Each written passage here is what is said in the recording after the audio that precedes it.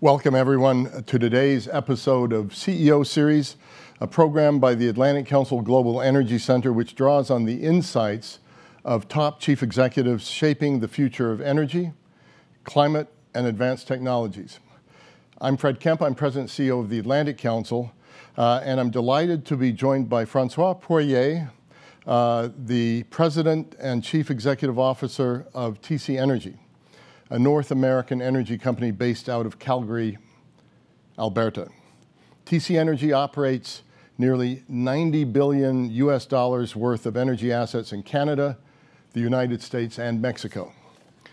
As the global energy market experiences unprecedented turbulence in the wake of Russia's invasion of Ukraine, learning from the experience of experts actually operating energy systems has never been more important.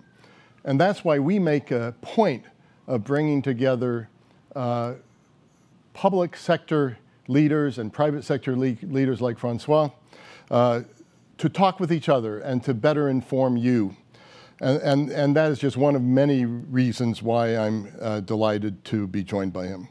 Before we jump in, I'd like to remind our audience that today's conversation is public and on the record, streaming live over Zoom, YouTube, Facebook, Twitter, and the Atlantic Council website. You can follow along over Twitter using the handles @Atlantic Council and @AC Global Energy with the hashtag AC Energy, hashtag AC Energy. If you want to ask a question during the question and answer section at the end of today's conversation, please use the Q&A function over Zoom. If you're not watching us over Zoom, I'm sorry that we're not going to be able to take your questions for this event. And with that, let's get started. François, the floor is yours. Thank you, Fred. And it's great to be here at the Atlantic Council, especially at such a pivotal time when our world continues to experience evolving social expectations, tumultuous geopolitical events, and global supply chain disruptions. The need for reliable energy supply has never been greater. Demand is growing, but also with it, the expectation that energy is delivered with the lowest emissions profile possible. Countries are struggling to maintain a balance of providing reliable energy supply while tackling emissions. But this is a challenge that unites us. Simply put, transitioning too quickly creates energy instability, but so too does ignoring critical energy system planning considerations, such as clean technology maturation and viability, such as hydrogen and renewables. System safeguards like decades-old mantra of ensuring diversity of energy sources, supplies, and routes. Or ensuring energy systems are shielded from hyper-politicization, like in the nuclear industry. Take Germany, for example, which now relies on 20 coal-fired power plants. Germany's actions are indicative of what's happening across the world. Nations are reconsidering energy systems and supply chains. And while many nations default to dirtier energy sources, others seek to leapfrog forward a wholly redesigned energy system. We witnessed this again in the recent G7 Climate, Energy, and Environment Ministers meeting. In both instances, the immediate next steps were missing. There's a need for secure and affordable energy, and it is colliding with emissions reduction efforts. Under our current energy crisis scenario, there's a perceived trade-off between economic and national security on the one hand, and emissions reductions on the other. The correct action is to embark on a path of sustainable progress, a path that delivers secure, affordable, and clean energy to the world. This is why we believe in an all-of-the-above energy solution, and why we need cross-border North American collaboration on innovation. As a North American company, we have a unique vantage point. We see an unprecedented opportunity for our three countries and economies to work together. We can leverage our common energy assets to unlock reliable, affordable, and sustainable energy across North America and bring it to the world.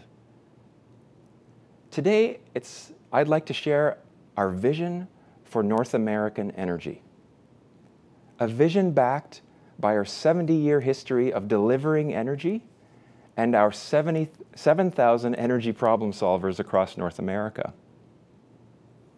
Our world-class infrastructure transports more than 25% of the natural gas consumed in North America. It delivers energy over 3,000 miles for our crude oil pipelines connecting oil from Alberta to refineries in the US. And we generate enough electricity to power 4 million homes, more than 75% of which is carbon-free, including our nuclear assets. In the US, we move approximately 30% of the country's LNG feed gas to reach global markets. TC Energy is the only gas transmission company that operates in all three countries of North America. And this gives us a distinct understanding of the region's opportunities and challenges, and the solutions that will drive progress. Starting with policy, we must identify ways to shape regulatory policies around common goals that enhance cross-border coordination so that we can leverage our shared expertise and experience, harness energy resources for economic growth, strengthen supply chains, and adopt common standards to promote responsible growth. We have an opportunity to coordinate and complement each other's efforts to infrastructure modernization and development while honoring national sovereignty and country priorities. Together, we can develop North American energy solutions by investing in research and development, sharing findings and best practices, building regional value chains that leverage each country's strength, focusing on innovative technologies that reduce emissions regardless of energy type, and also leveraging the distinct characteristics and resources of each country to achieve emissions reductions goals without compromising energy security. North America is where the solutions and innovation will happen. Innovating and deploying together, we can bring North American energy abundance to the world. Without our shared leadership, other countries will continue to rely on coal and other higher emitting energy sources. North America has the potential to be a global clean energy powerhouse. We have the immediate solution to address the global challenges of energy security and emissions reductions. But to get there, we must work in partnership to increase the needed infrastructure to export more North American LNG, to deploy small-scale LNG technologies to support emissions reductions for smaller countries, to share emissions reductions technologies developed in North America with the rest of the world, and address production and deployment challenges with nuclear power and integrate this solution into emission reductions. The US and North America can meet rising global demand for clean energy resources and technologies. Governments, industry, and academic institutions should work together to capitalize on its collective strengths and implement a regional energy strategy. We will set the gold standard for energy security and emissions reduction, working together as one continent to make global clean energy transition possible. And it won't be easy, but nothing meaningful ever is.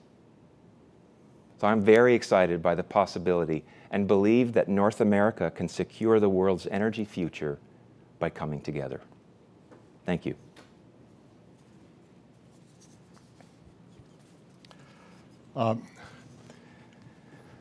François Poirier, that was really fantastic and really set the stage extremely well for the conversation that will now follow. a challenge that unites us. If we go too fast, we could create instability. If we go too slow, we could create instability.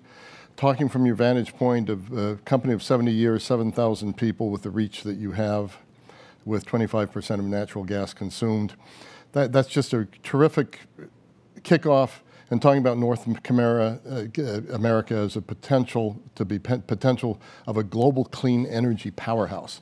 As your focus was so much on where you're operating, North America, Mexico, Canada, the U.S., I'm going to start by trying to put this in its global context. We all know what we faced last winter, particularly in Europe, because of the war in Ukraine, because of Russia's continued execution of that war. And we got lucky. China consumption went down, freeing up some LNG deliveries. It was a warm winter. We're now going to have the resurgence of energy demand in East Asia, particularly China. We may not have another warm winter. There's a need to ensure energy access in Africa and developing Asia. So you talked about the role of North America as a global, global power in this. But what role can North America play to make sure that there's a secure, stable, and accessible energy system overseas and globally? That's a great question, Fred. And frankly, without exporting more natural gas to places like India and Asia and other developing countries, we are simply not going to be able to reduce the world's emissions in any material way. I think permitting reform is very important. Innovation, as I talked about, sharing knowledge and having common regulatory standards amongst the three countries in North America. In essence, bringing forth collaboration amongst Canada, the US, and Mexico will help ensure that we maximize the export or the movement of natural gas to the coasts of North America, and therefore make it accessible to the world. Because it's very clear to me that in the near term, the best solution to addressing and balancing energy affordability, energy reliability, and sustainability is through making natural gas accessible to those parts of the world who currently rely on oil and coal for their primary source of energy supply. And if you look, I'm going to go back and forth between my questions and also audience questions. So I urge all of you out there to send in your questions. Because you're talking about LNG, Mark Zashin has asked a question. Actually, Mark Zashin has asked several questions, but let me pick on one of them here first. Which is where does your company, CC Energy, see the use of LNG or floating LNG going forward? We saw last year was an interesting pivot point. Yes. But is this the sustainable world we're seeing?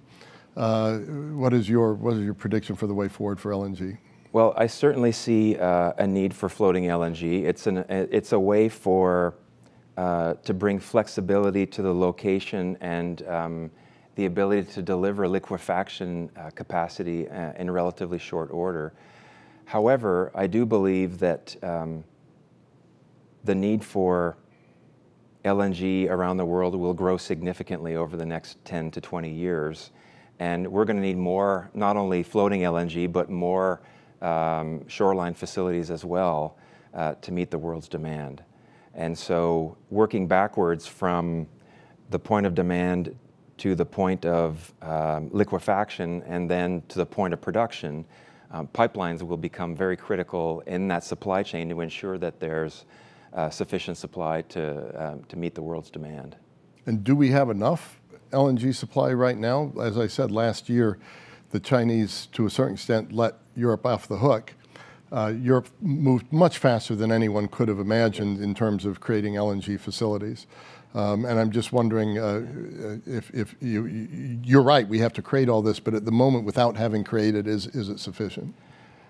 I'm concerned. Yeah. I think we were lucky last year, and luck isn't a strategy.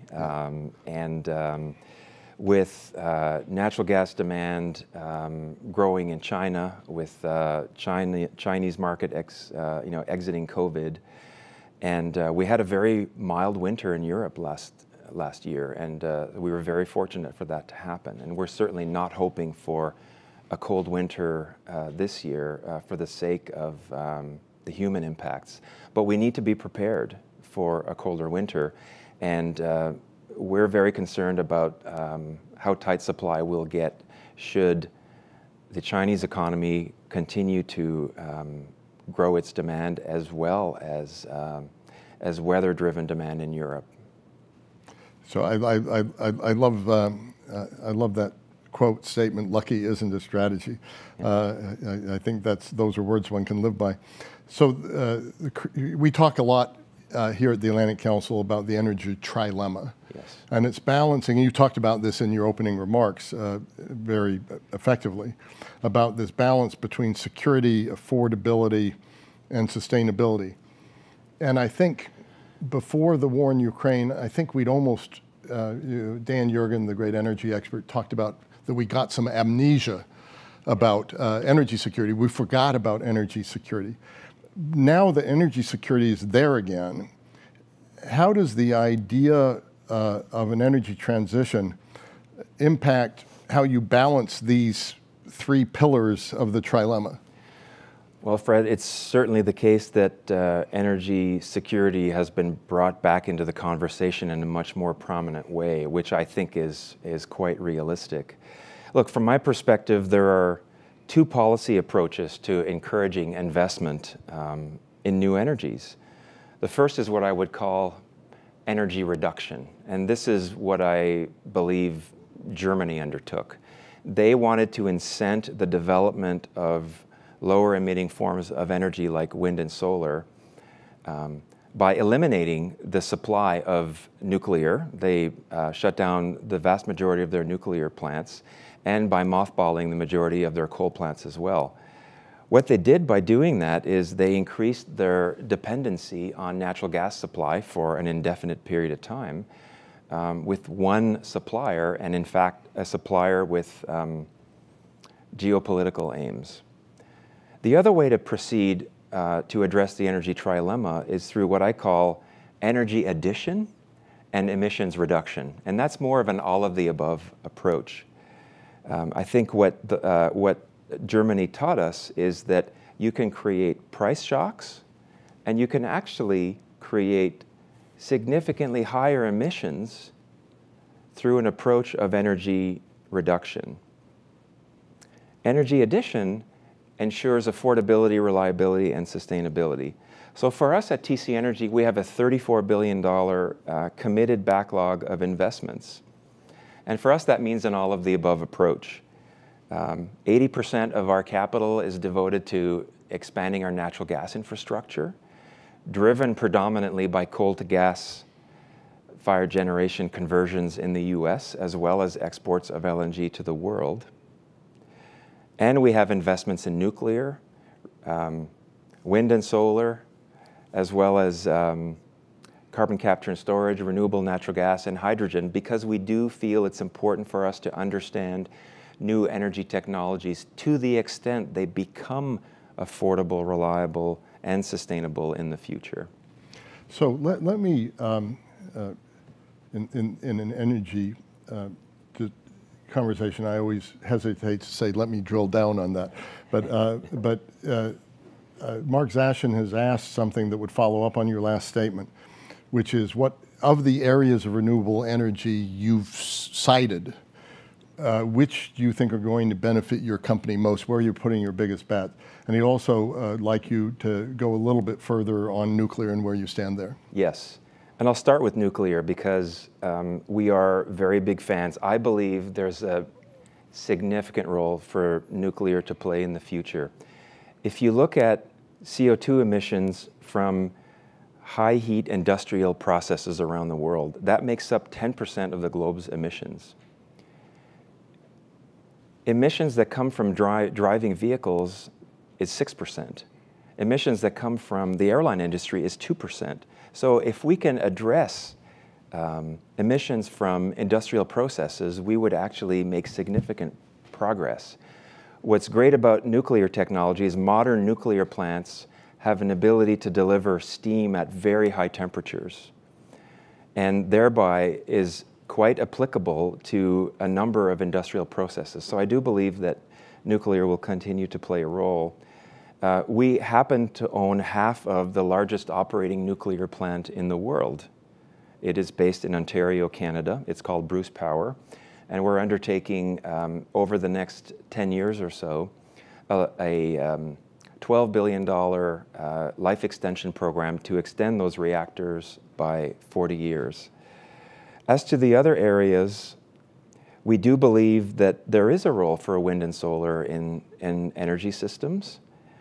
And when you talk about wind and solar, then you start to think about what are the firming resources that are necessary in order to make them reliable. So we're looking at lithium-ion battery investments. But one of the oldest technologies and most prominent technologies, Fred, for electricity storage is pumped hydro. Over 90% of the world's storage of electricity is in the form of pumped hydro. And we at TC Energy happen to have 2 projects under development. One relatively small one in Alberta for 75 megawatts, and a very large one in Ontario for 1,000 megawatts that would deliver 10 to 12 hours of duration. For the uninitiated in our audience, we have a very expert audience, but we also have people who are just really interested and are tuning in. Pumped hydro, can you define that for people? By all means. So during the day, you've got water at a reservoir at higher elevation, and you run the water downhill through a water turbine, thereby generating power. And then in the evening, when electricity is plentiful and at a much lower cost, you pump the water back up the hill to the reservoir. So it's a technology that's been around for 100 years. Assets, pumped hydro assets can last. They have a life of 100 years. Zero emissions and very flexible to help manage what will be in the future with decentralized renewable generation, a much more complex transmission grid. Fascinating. Sorry, I think I interrupted you. No, not at all. Yep. I think the other areas that we find very interesting, carbon capture, transportation, and sequestration. It is the means by which the oil and gas industry must make itself more carbon competitive. If the oil and gas sector wants to have a role to play long-term in energy systems, it must embrace carbon capture and storage. We are interested in participating in the transportation and sequestration portion of that value chain and have a number of projects underway. And then lastly, I'd say on the hydrogen, we see a huge potential for hydrogen in hard-to-abate sectors like heavy-duty transportation, transport trucks, for example, where the service that and the quality of the trucks is actually a much safer and much more pleasant experience for the drivers. It's cost competitive today with the subsidies that are available. And of course, if the hydrogen that's produced is green hydrogen, the entire value chain has zero emissions. You really mean it when you talk about all of the above. Oh yes, very much so. We have a question here from Paul Sullivan. And I think this refers to your company. That's what's suggested here. Which, of course, we've talked about North America, we've talked about Canada and Mexico and the United States. The question here is, would it not be also good to cooperate on such issues with nations outside of North America on R&D, investments, policy developments, regulatory thinking, and educating the public on what is needed? Possibilities, question mark, Japan, Australia, Germany, the UK and such. How are you thinking and operating beyond these 3 large markets we've talked about? I completely agree with that. And as I believe I referenced in my prepared remarks, it's important to share our experiences with developing markets. Not only do I believe that coordination between Canada, the US, and Mexico can make North America more successful, but I do believe that North America can play a role in making the world's energy systems more affordable, reliable, and sustainable. And part of that is going to come through sharing knowledge on those technologies. And we have a number of different partnerships with global firms that would help us do that. We have so many fascinating questions here, and we've got about 4 or 5 minutes left. So let me pick a couple of these. One viewer would like you to go into more detail on your carbon capture plans. Another would like to know whether it's fair that European oil companies complain they are held to higher renewable standards than U.S. counterparts. And of course, Canadian counterparts, let's put under there as well. Yes. What is your view on those two questions? So on carbon capture, there's a very interesting opportunity for us at scale in Alberta, Canada. And the reason for that is that the point of emission and therefore capture is co-located with the pore space. So Alberta has excellent pore space to sequester CO2 once it's been captured. And because it's co-located, it's very cost efficient for us to build a system at scale. So we've partnered with another pipeline company named Pembina to develop what's called the Alberta Carbon Grid. It is intended to be a common carrier system, and ultimately at its full capacity will be able to transport and sequester 20 million tons per year, which is about 25% of the emissions in the province of Alberta. There are more issues with the primacy of oversight on pore space in the United States between the individual states and the federal government than in Canada, where it's very clear. So we expect to be investing first in Canada. We do have projects we're developing in North Dakota, for example, one of the few states where the primacy of state oversight is very clear. To sequester CO2 emissions from a coal plant, for example. We're working with a few companies on that. So it is a technology we're very excited about, and it will not only help reduce the world's emissions, but it'll help our oil and gas producing customers to remain competitive and relevant. So I often like to close fascinating conversations like this with the question that I ask not just chief executives, leading chief executives in energy, but really in any number of fields, which is looking out at this year and beyond, what gives you, in your space, the most hope, and what gives you the biggest concern, the thing that keeps you awake at night? Yes. The most hope I have is because of our company's competitive position. We have pipelines in most of the provinces of Canada. We're in 38 states in the U.S. And in many states in Mexico. We're the only gas transmission company that is actually in all of the 3 countries. But because we have 40 years of experience in power generation, we understand the intersection between the electron and the gas molecule. And as economies look to decarbonize over the next decade, primarily they'll be looking to do that through electrification. And we understand both sides of the ledger, if you will. So that is what makes me feel like we have a sustainable competitive advantage. What concerns me is availability of talent. There's a war on talent out there, and we are competing not only with other energy infrastructure companies, we're competing with technology companies. Innovation is such an important part of our strategic and creative process now that finding the best people and retaining the best people is going to be a big challenge for companies across this industry. I think that's a rich place to end, because it's not just across this industry, it's across almost all industries. Where's the talent in the situations changing so quickly? So unfortunately, our time is coming to a close.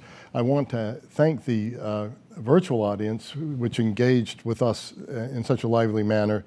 Thank you to François Poirier for joining us and sharing your vision in this engaging conversation. I want to thank everybody at the Global Energy Center, Dick Morningstar, the founder, chairman, Landon Durrance, the senior director, and read Blakemore. Just an incredible team we have working on these really, as you said, complicated issues every day.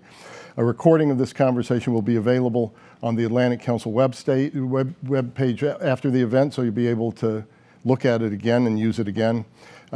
Please keep attending these events. Until then, take care to all of you. And thank you so much, François, for this fascinating conversation. Thank you, Fred.